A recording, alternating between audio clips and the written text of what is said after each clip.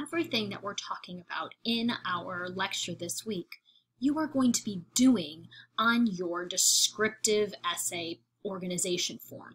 And all of those forms are located in your learning materials. So these are all the forms you need for the descriptive personal essay, and they're in each module. This week we're using the description, writing, organizing, fillable form. Try saying that 3 times fast. So this is basically just how are you organizing your whole essay, and also how are you organizing your paragraphs, which is what our lecture is about. So a good paragraph needs 3 things. It needs topic sentence, it needs support, and it needs analysis.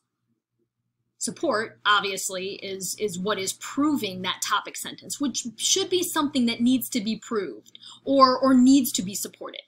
A statement like, the sky is blue, probably doesn't need support unless your next sentence is, even when you're on Mars. So, your topic sentence should be something that you're proving. Your evidence, your support, should go to that. And then your analysis is explaining why that evidence it does support that topic sentence. So, and sometimes the analysis is worked in with the evidence, especially in something like a personal descriptive essay, but you need to make sure you have all 3 of those things. So, again, topic sentence clearly states your points. And topic sentence should be covering everything that is in that paragraph. It should also relate back to the thesis. You could kind of think about it like this. If you took your thesis and the topic sentence from every paragraph and pulled those out and lined them up, could someone have a rough idea of how your essay is going to progress and the evidence that you're going to use to support that thesis? So basically, topic sentences and a thesis, in a sense, could line up as an outline for your draft. Now, how do you support this? You support it with concrete, specific evidence. And for this essay, it's going to be from your personal experience. Now, that doesn't mean you won't have any facts or statistics, but remember, you need to cite those. But the majority of this should be from your personal experience because it is a personal descriptive essay. And then the biggest thing, one of the biggest things I find, is that in giving this evidence, avoid vague generalities. Be specific, be concrete. If you are smelling or tasting or hearing something, make sure your audience can smell and taste and hear that too, and that it leads to the feeling or the idea that you are trying to evoke to send your message. Now, unity is another big thing with the paragraph. So first you have the topic sentence, right, and evidence to support it.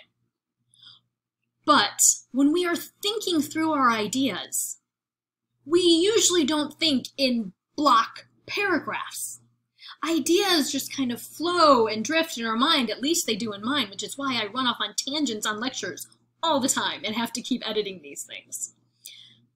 That is a natural way the mind works. Let yourself do that in your first draft. Let the words just flow. Don't try to get this kind of unity or this kind of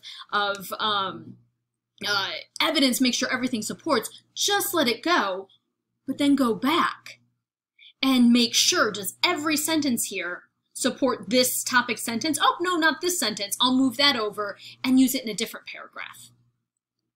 I sometimes use a highlighter to do this. Okay, this topic sentence is yellow, and everything that relates to yellow all over this page goes here. And then you sort of do a cut and paste move up, and then a re-edit to make sure that the ideas that we're drifting all over have now been corralled under the correct topic sentence.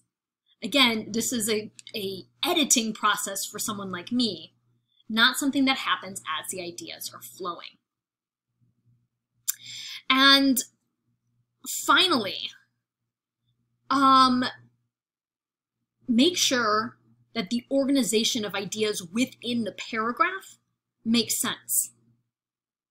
That is, that whether this needs to be in chronological order or whether there needs to be a build up to a certain emotion, that the order of ideas in the paragraph supports that. So that is the sort of construction of a strong paragraph. Next, we're going to look at the style of a paragraph.